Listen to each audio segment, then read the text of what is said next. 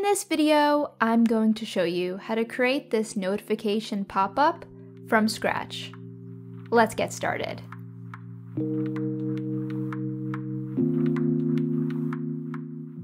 So to get started, I'm opening up a CodePen project. I'm going to show you all the code from beginning to end.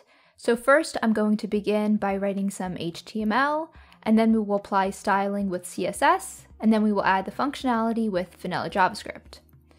So to get started in my HTML so far, I just have a head tag with a link to the font family I'm going to use for the project. And beneath that, I have body tags, which are empty. So to get started, I'm going to go inside of the body tags of the HTML. And first, I'm going to create a button with an ID of delete and a class of button primary. I'm going to use the ID later on in the JavaScript, and I'm going to use the class to style it.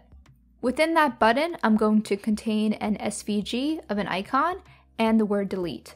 So I already picked out the SVG I want to use for the project, so I'm going to copy and paste this value into this button, and then I'm going to add the word delete. So now we can see both the icon and the word delete are within that button. Next, I'm going to work on the notification. So when the user taps on this button, I want there to be a notification pop-up that will appear from the top of the page. So beneath this, I'm going to actually create that element. So beneath this, I'm going to create a div with an ID and class of notification. And again, I'm going to use the ID for the JavaScript and the class for the CSS styling. So within this div, I'm also going to place an SVG icon, so I'm going to add that element in. Then I'm also going to include a paragraph tag, and within it, I'm going to say that the item has been deleted. And then after that paragraph tag, I'm going to add an other button, but this one will have a class of button secondary, and it's going to contain the word undo to allow the user to undo the action that they just completed. And then after this, I'm going to have a close button, which will allow the user to dismiss the notification. So here I'm going to add a div with an ID of close and a class of notification close. And within that div container, I'm going to add the other SVG of the close icon. So this icon and this word represents the delete button, and these elements will be combined to create the notification pop-up. So all of these elements live in this higher container of notification, and so I'm going to apply styling for this element so that way it looks a little bit clearer. So the next thing I'm going to do is actually jump inside of my CSS to start applying styling. Now I like to add SCSS as a preprocessor here, which allows me to be really organized with my CSS code. So I like to add that preprocessor to my project by clicking on this little gear icon.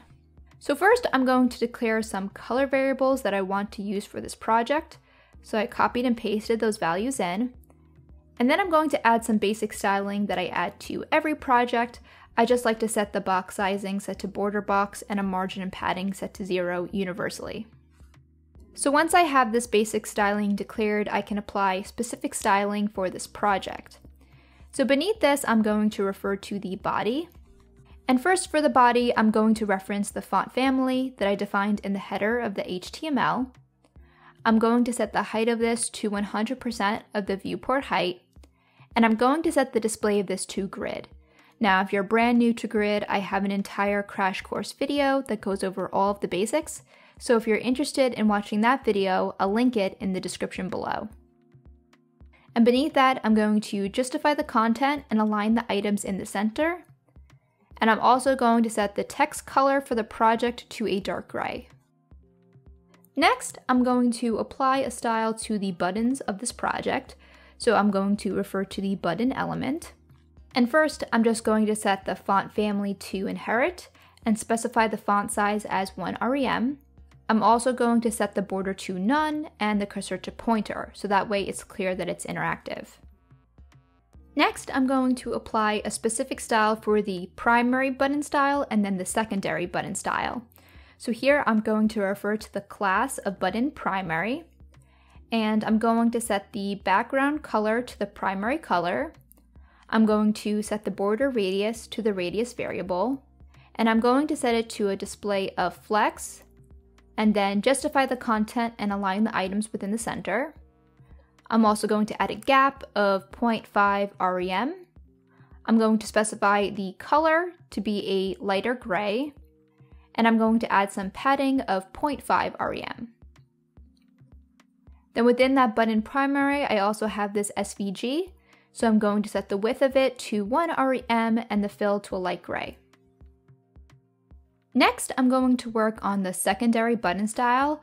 So here I'm going to reference the class of button secondary. I'm going to set the background color to transparent with a font weight set to bold.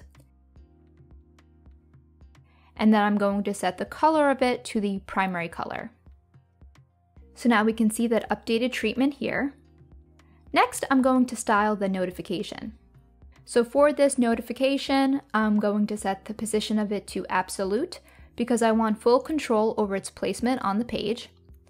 I'm going to set the left position to 50% and then a transform of the translate x to -50%, which will correct it. That way it will definitely be in the center of the page.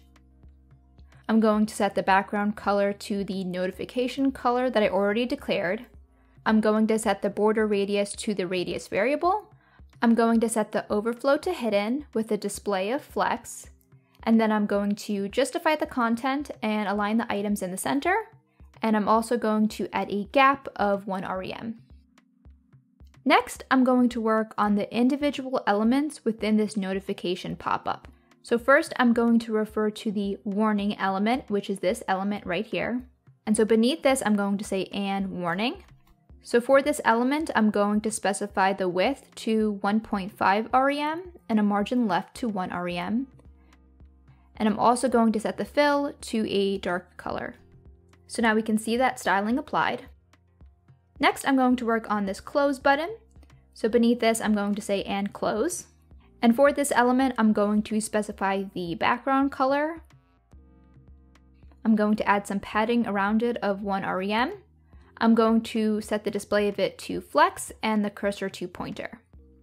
And then for the actual SVG within that, I'm going to set the width to 1 rem and the fill to a dark color. So now we can see this is starting to take shape.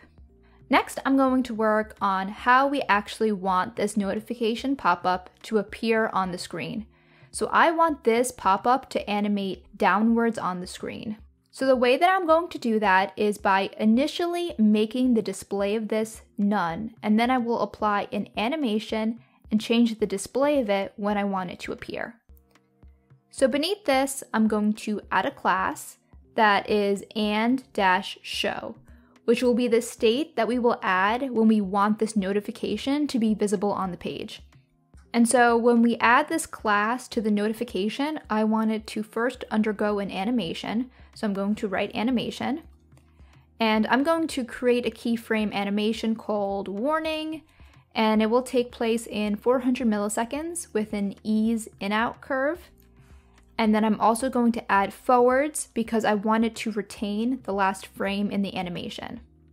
And then I'm also going to set the display of it to flex, because this is how I want it to appear when it's visible on the page. So up here originally under the notification class, I set the display of it to flex, so that way we could actually see what we're doing.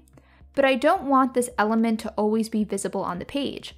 I only want it to be visible after the user taps on this button. So here I'm actually going to set the display of it to none, which will hide it from the page. So when this class of show is added to the document, that's when the display of it will change to flex, and then it will be visible in the document. So beneath this, I'm going to create the keyframe animation of how I want it to appear on the page. So here I'm going to write @keyframes, and then I'm going to reference that name called warning. And with keyframe animations, you specify how you want it to look at each step in the process. So at 0%, I'm going to set a few values, and then at 5%, and then at 100%. So at 0%, I want that opacity to be 0 for this element, and I want the top position of it to be 0.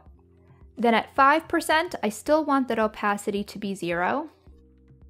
while at 100% I want that opacity to go to 1, and I want the top to be 2 rem.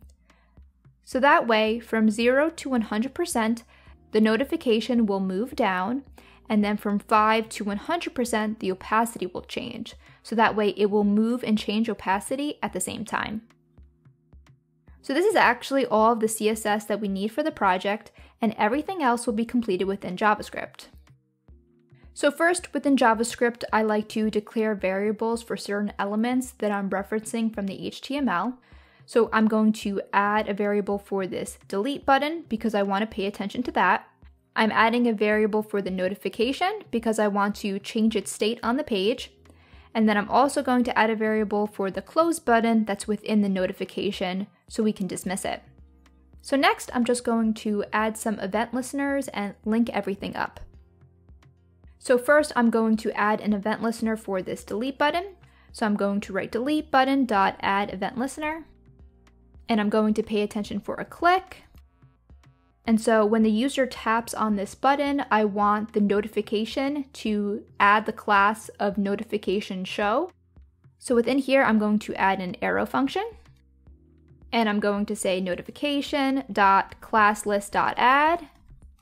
And I'm going to add the class of notification show. So now I expect that when I tap on this button, we will see the notification. So I tap on it, and now the notification is visible. So the last thing I'm going to do is add an event listener for this close button, so that way we can actually dismiss this notification. So beneath this, I'm going to write close button.add event listener. I'm going to pay attention for a click, and then I will run the arrow function. And for this function, I'm going to remove the class of notification show. So here I'm writing notification.classlist.remove, and then I'm removing that class. So now I'm expecting that when I tap on this, we will see that notification, and it appears, and if I click on the close button right here, it dismisses. So there you go. That's how I created this notification pop-up from scratch. Please let me know if you have any questions on the topic, and subscribe to stay up to date with my latest content. Thanks for watching.